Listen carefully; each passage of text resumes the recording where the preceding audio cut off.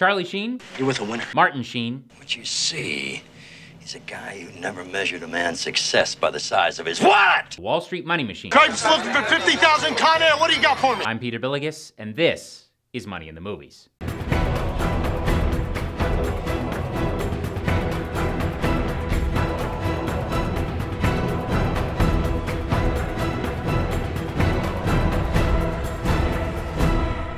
Hello and welcome to Money in the Movies, a show where we review films based on their financial accuracy.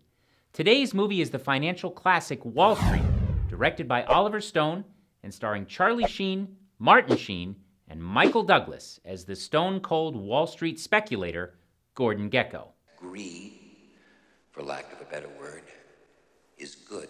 The film chronicles the story of young Bud Fox, played by Charlie Sheen. Bud Fox is a stockbroker at a firm, and he's stuck doing the dreary cold calling that plagues all young brokers. Mr. Harrison, I don't know if you're aware of this or not, but if I could just have 5 minutes of your time. I thought you were a gentleman. Fox's goal, however, is to land that one big account that will make him a lot of money quickly. He sets his sights on Wall Street legend Gordon Gekko, and after countless tries, he finally secures a quick meeting with Gekko to pitch him some stocks. This is the kid. Calls me 59 days in a row, wants to be a player. But Gekko doesn't really like what Bud is selling. It's a dog. Not bad for a quant, but that's a dog with different fleas. Come on, pal, tell me something I don't know. It's my birthday. Surprise me. At this point in the film, which by the way is an awesome point in the film, Bud finds himself at a crossroads. It took him months to secure a short meeting with Gordon Gekko, and he has just a few minutes to impress him. And so far, it's not going so well. So what does Bud Fox do? Well, he decides to bend the rules. He tells Gordon Gekko about a stock called Blue Star Airlines. I don't like airlines, lousy unions. Well, there was a crash last year. They just got a favorable ruling on a lawsuit that even the plaintiffs don't know about.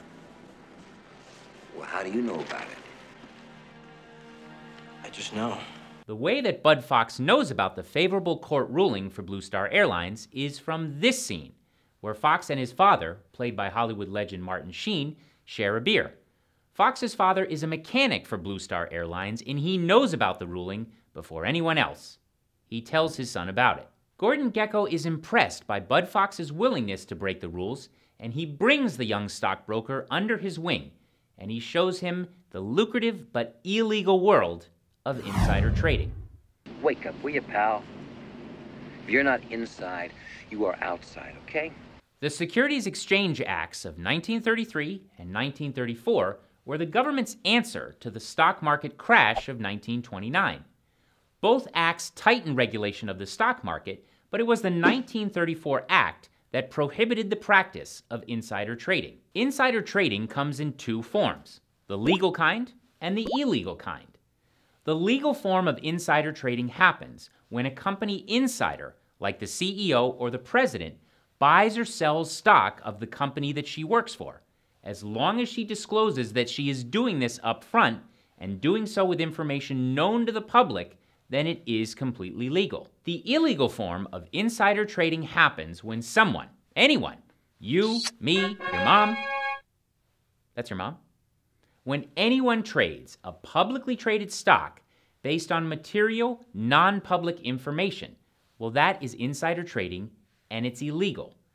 Over the years, additional legislation has been passed to put even more pressure on insider traders, such as the Insider Trading Sanctions Act of 1984. Remember, when a company is listed on a stock market exchange, it is a public company. Public companies are simply companies where anyone can buy stock. It's open to the public. The government and the business community at large realize that in order for the public to invest in the stock market, well, the stock market must be fair for all. People can buy and sell stocks all they want, but they must trade only on information that is known to the public. In the film, Bud Fox keeps feeding Gordon Gekko inside information that he gets from following people around. Excuse me.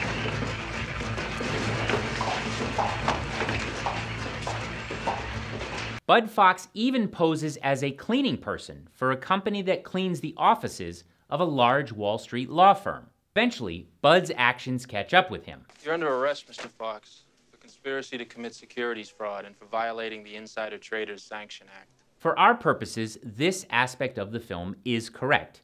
Using insider information to trade stocks is illegal.